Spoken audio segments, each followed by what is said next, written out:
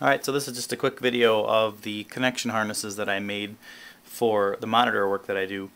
Oftentimes I find myself on location working on testing a monitor for someone, and I use extension cables to test monitors so that I can just drop one alongside the cabinet and test it.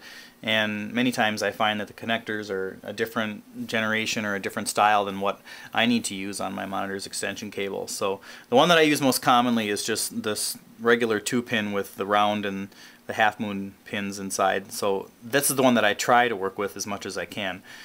I often find that there's an amp mate and lock on the older monitors, which is this one with the 2 pins, and then sometimes I see the other one, which is this hexagonal one here. So it really depends on what cabinet you're seeing, but I wanted them all to be universally usable no matter what cabinet I was working on. So I went ahead and made one harness so that I can change the connector on the monitor side of it, and I made another harness to change the connector on the cabinet side of it depending on which end I'm working on. So they both go together to change it to the plugs that my monitor's extension cable uses.